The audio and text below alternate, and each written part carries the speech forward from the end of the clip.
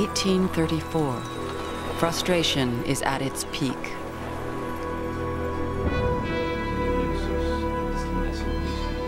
The Patriotes control the assembly, but can exercise no real authority. Les Britanniques ont peur de l'Assemblée.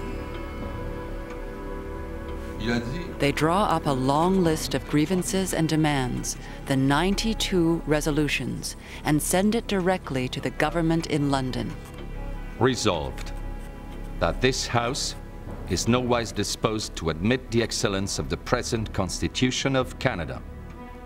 They demand more power for the Assembly and insist that the hated Legislative Council be elected by popular vote.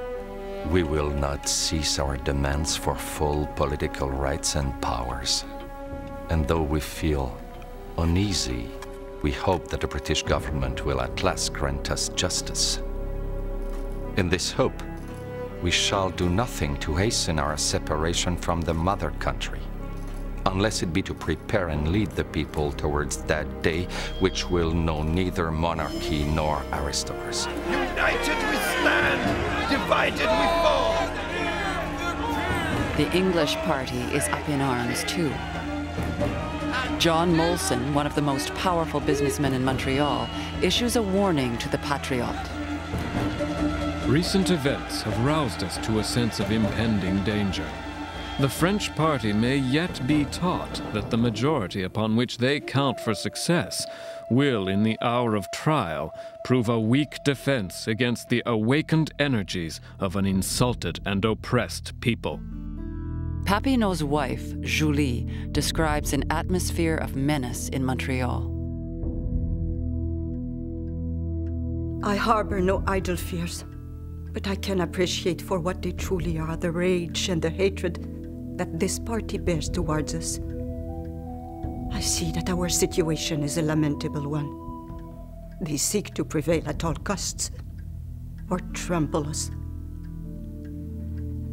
And if we do not have the energy to escape from their power, they will certainly find ways of doing us harm. Disaffection is growing in Upper Canada as well. William Lyon Mackenzie has assembled around him the discontented of the colony. By 1835, he is a member of the Assembly and mayor of the new municipality of Toronto. The population of the city has doubled in 2 years to over 9,000 inhabitants. Like Papineau, Mackenzie draws up a list of demands and sends it to London. The 7th report on grievances categorically condemns the system of colonial government. One great excellence of the English Constitution consists in the limits it imposes on the will of a king by requiring responsible men to give effect to it. In Upper Canada, no such responsibility can exist.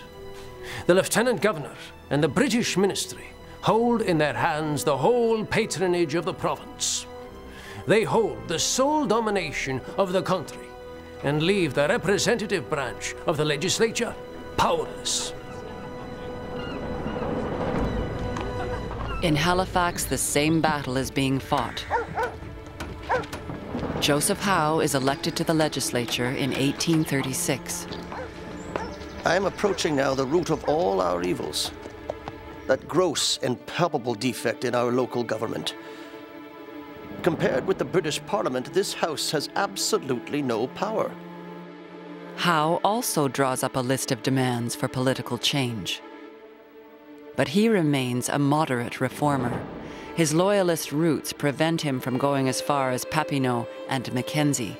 I know that I shall hear the cries of republicanism and danger to the Constitution. But the idea of republicanism, of independence, of severance from the mother country never crosses my mind. I wish to live and die a British subject, but not a Briton only in name.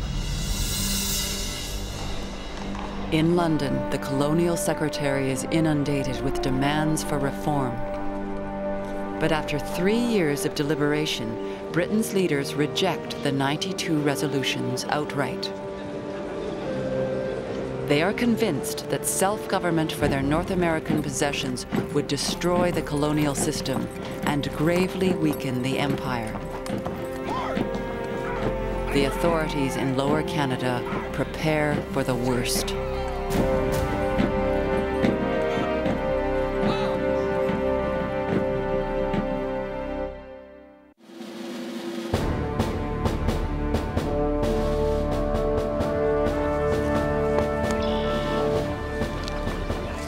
In 1837, events in Lower Canada take a fateful turn. For the Patriot, the rejection of the 92 resolutions is the final straw. They now carry the debate out of the Assembly and move toward open defiance of the government. The first step is to organize massive public demonstrations.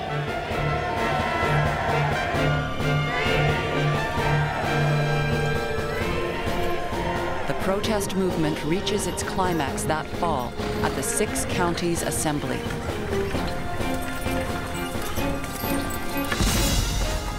"5,000 people gather at Saint-Charles in the Richelieu Valley. They have come to hear the colony's greatest orator, Louis-Joseph Papineau. Concitoyens, confrères d'une affliction commune, vous tous, de quelque origine, langue ou religion que vous soyez, à qui des lois égales et les droits de l'homme sont chers, nous vous sollicitons de prendre, par une organisation systématique, dans vos paroisses et vos townships respectifs, cette attitude qui seule peut vous attirer le respect pour vous-même et le succès de vos demandes.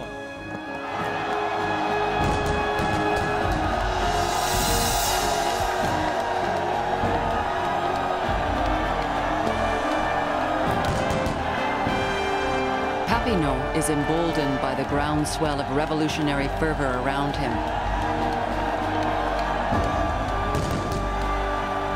He urges the Patriots to elect their own local officials, in effect, to begin setting up an alternate government. Assemblez-vous! Élisez des magistrats pacificateurs, à l'exemple de vos frères réformistes des deux montagnes, pour protéger le peuple contre la vengeance de ses ennemis. Never before has Papineau gone so far. But for the most radical, it is not far enough. Dr. Wilfred Nelson of Saint-Denis, one of the English Canadians to join the Patriot, calls for armed insurrection. Eh bien, moi, je prétends que le temps est arrivé de faire fondre nos plats et nos cuillères en étain pour en faire des balles. Cyril Hector Côté, a doctor from Napierville, is even more blunt.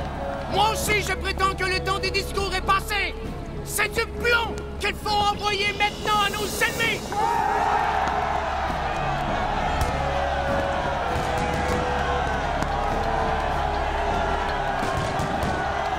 In Montreal, the English party is mobilizing too. Peter McGill, president of the Bank of Montreal, speaks to a crowd of 4,000 people.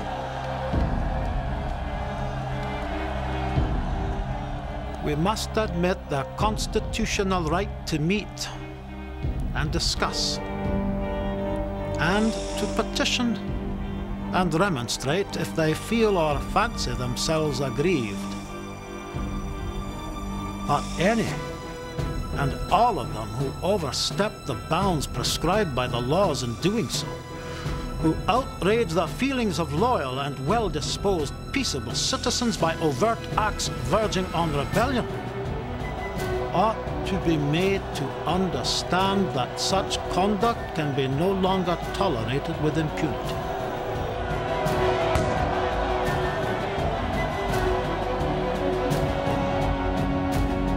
The Bishop of Montreal urges the Patriot to stop before it is too late.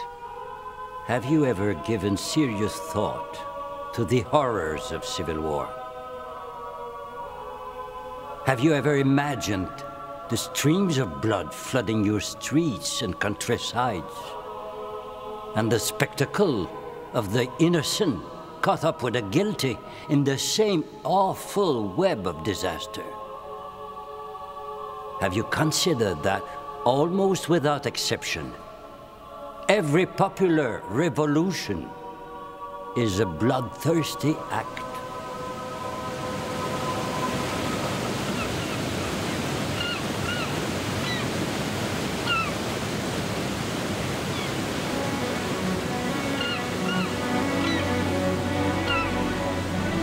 In Upper Canada, Mackenzie gives up all his expectations of Great Britain. London's rejection of the demands of the Patriot is the final blow. People of Upper Canada, Canadians, fellow colonists, behold the oppressors! Inspired by the example of Lower Canada, Mackenzie begins mobilizing his own supporters. If the British Kingdom can tax the people of Lower Canada against their will, they will do so with you when you dare to be free! For weeks, Mackenzie travels the countryside north of Toronto. His message strikes a chord among discontented citizens. They've been demanding schools, roads, and bridges for years, to no avail. Who would not have it said of him that as an Upper Canadian, he died in the cause of freedom? To die fighting for freedom is truly glorious! Would you live and die a slave? Never! Mackenzie is tireless, organizing more than a dozen public meetings and speaking at them all. 3 cheers for Mr. Papineau and his gallant countrymen! Hip hip! Hooray! Hip hip! He wants to convince the government that the people want reform. And now I give you William Lyon Mackenzie! And that they support the Patriot in Lower Canada. People of Upper Canada! People!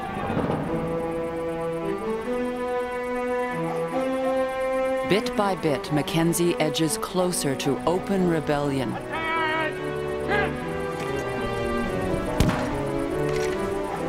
His supporters begin training with weapons. And the authorities are quick to sound the alarm. John Macaulay, the Surveyor General, has little doubt where this will lead. In the rear of the town, the disaffected meet in squads with arms and are drilling, and I have no doubt they are in correspondence with the Lower Canadian malcontents. The time may not be far distant when our muskets may again bear requisition, not in foreign but civil war. The Papineau and Mackenzie faction seem almost infuriated, and I do not see how matters can end but in a resort to arms.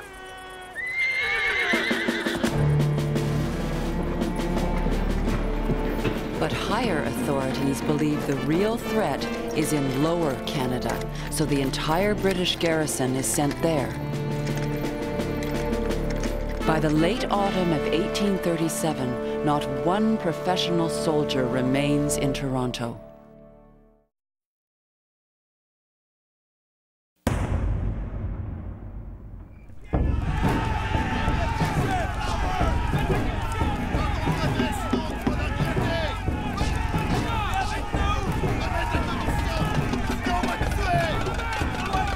Violence now breaks out across Lower Canada. In the county of Two Mountains in the Richelieu Valley and in the region south of Montreal, Patriots harass and intimidate local officials who refuse to join them.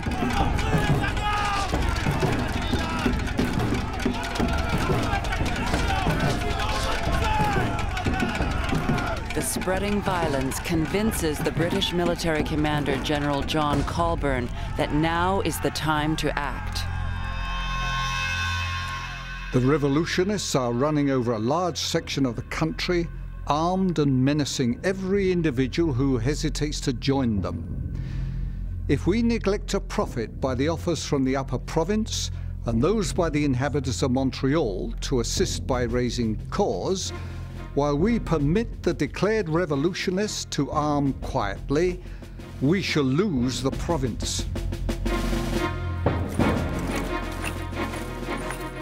In Montreal, the arrival of soldiers from the neighboring colonies heightens the tension.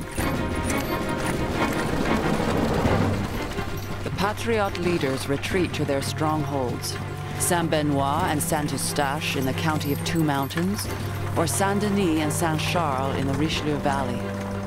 Among them, Louis-Joseph Papineau.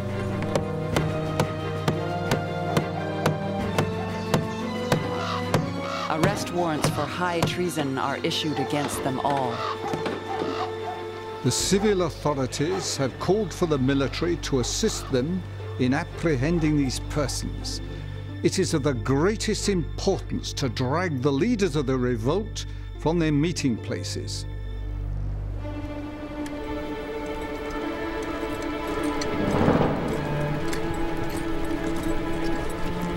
General Colburn orders troops into the Richelieu Valley. He wants to strike first, before the insurgents can mount a serious military threat. A few miles outside Saint-Denis, the first contingent arrives at dawn. The troops have been marching all night. Daniel Lysons is a lieutenant in the 1st Regiment of Foot, the Royal Scots. It soon became evident that the rebels were on the alert. The church bells were heard in the distance ringing the alarm, and parties of skirmishers appeared on our left flank. Up there! Let's go! Keep going! Quickly! Keep moving! Down there! That's pretty fire! Down there! Move! Go! Wait, go, go, go, go, go!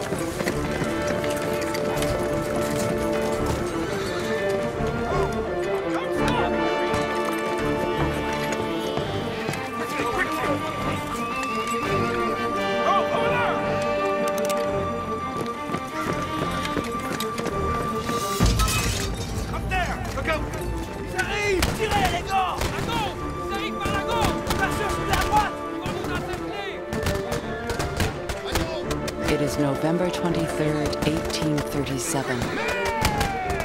The die is cast.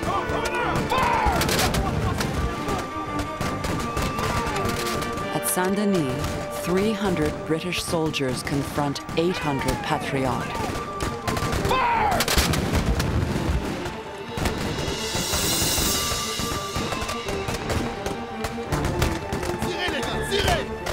About 100 of the rebels have taken up positions in front of the Saint-Germain house on the main road to Sorel.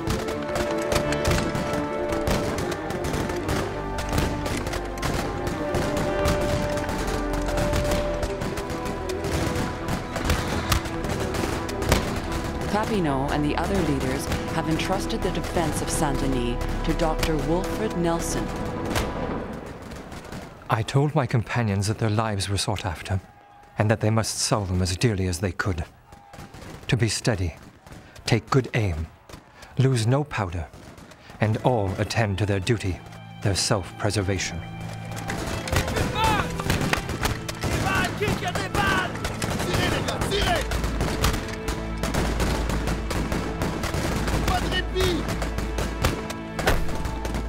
The battle lasts for 6 hours.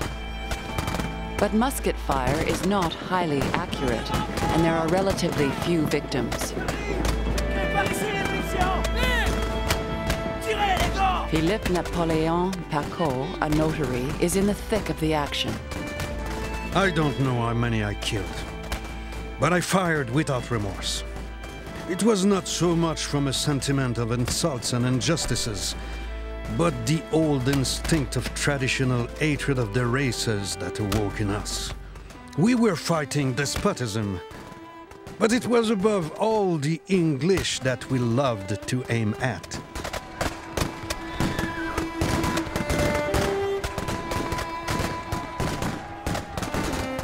The stubborn resistance has taken the English by surprise, and their ammunition is running low.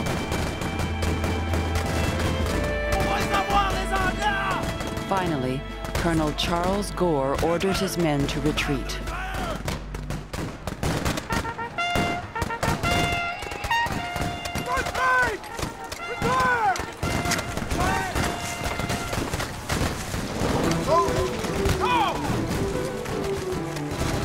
Up there! Ils sont morts! 12 soldiers and 13 patriotes are dead. Louis-Joseph Papineau is not at Saint-Denis to celebrate the victory. Some will say that Wilfred Nelson ordered him to leave the village for his own safety. Others will accuse him of fleeing the battlefield.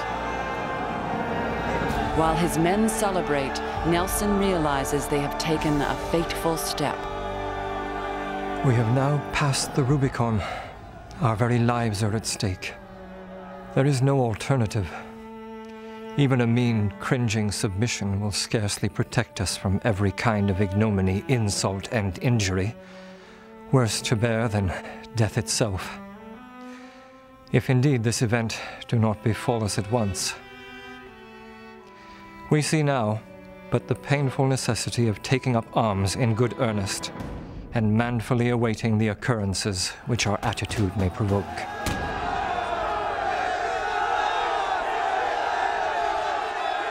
General Colborne is shaken by the Patriot victory and makes an urgent appeal to the Lieutenant Governor of Upper Canada. The civil war has now commenced in this province. I entreat you, therefore, to call out the militia of Upper Canada and endeavour to send to Montreal as many corps as may be inclined to volunteer their services at this critical period. Political struggle has given way to armed rebellion.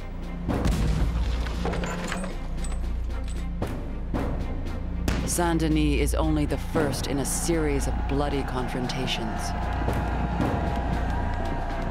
The rebellion will spread all the way to Upper Canada. Hundreds of men will fall on the battlefields, and the fate of Canada hangs in the balance.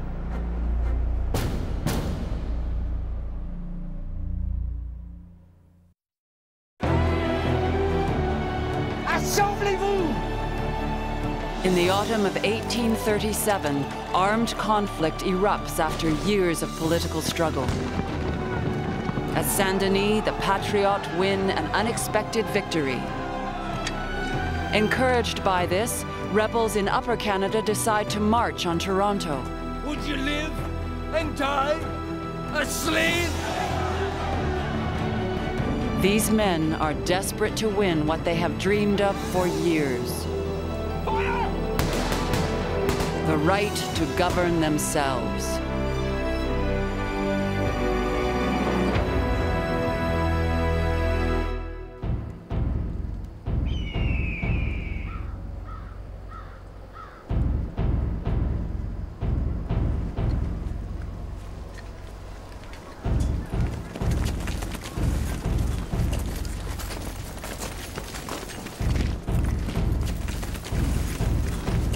November 25th, 1837.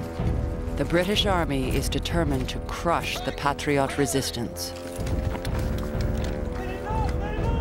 The fate of the rebellion will be decided at Saint-Charles in the Richelieu Valley. Fire! Fire!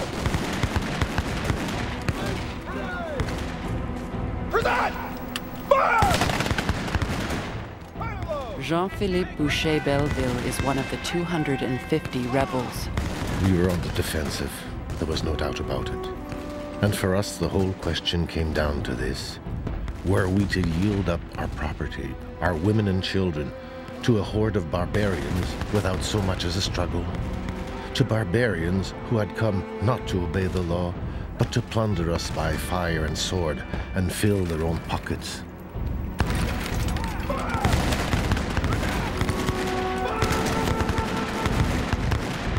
Charles Beauclerk is one of the officers in command of 425 British soldiers at Saint-Charles.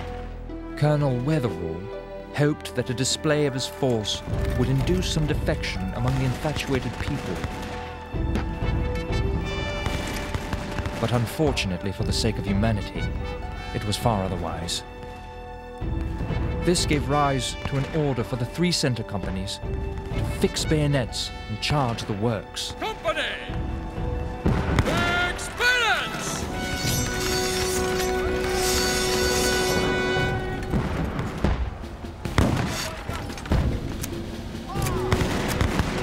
To the front! March!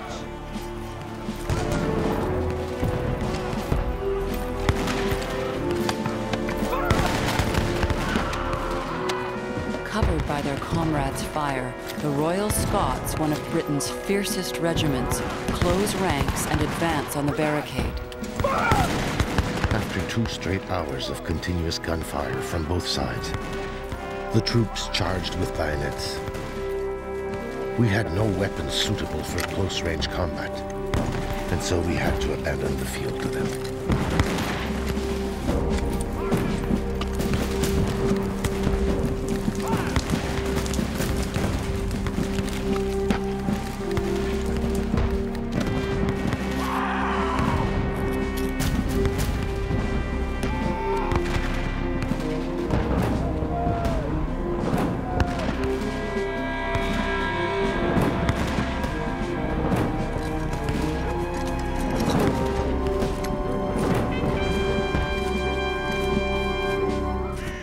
Most of the Patriots surrender, Lieutenant! Move your platoon forward and take care of the prisoners! but others refuse to admit defeat.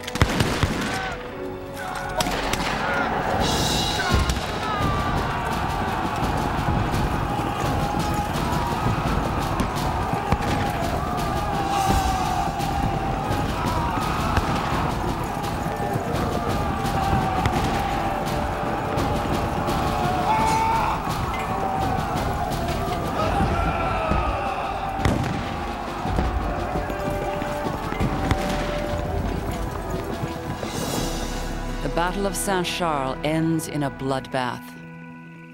150 Patriots are killed, and only 7 British soldiers.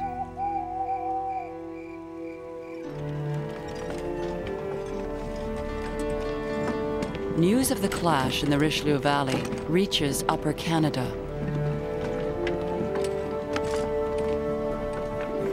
William Lyon Mackenzie is convinced the time is ripe to attack Toronto.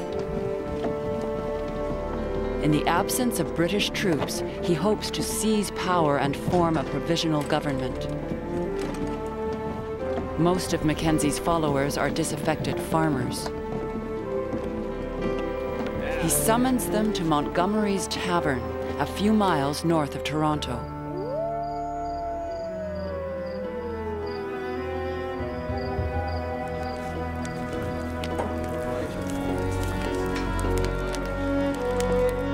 December 4th, only 150 men have answered Mackenzie's call. They are tired, famished, and poorly organized.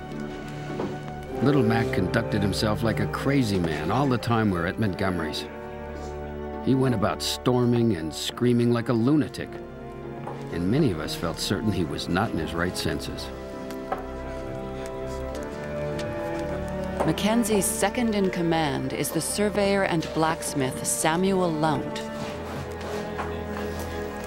Now is the time that we'll have to go. There's no one waiting for us. Now's the time to go, I'm telling you. They argue late into the night, unable to agree on a plan of attack.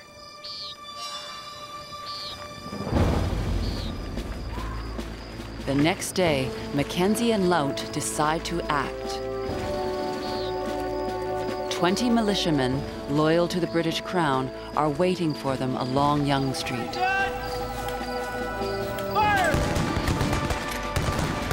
Colonel Lount and those in the front fired. And instead of stepping to one side to make room for those behind to fire, fell flat on their faces. The next rank did the same thing. Many of the country people, when they saw the riflemen falling down and heard the firing, they imagined that those that fell were killed by the enemy's fire and took to their heels. Stop! We can take the city. Where are you going? Come back! Stand your ground, men! Stand your ground! The city would have been ours. In an hour. Probably without firing a shot.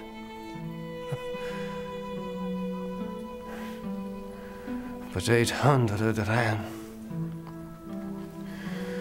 And unfortunately, the wrong way.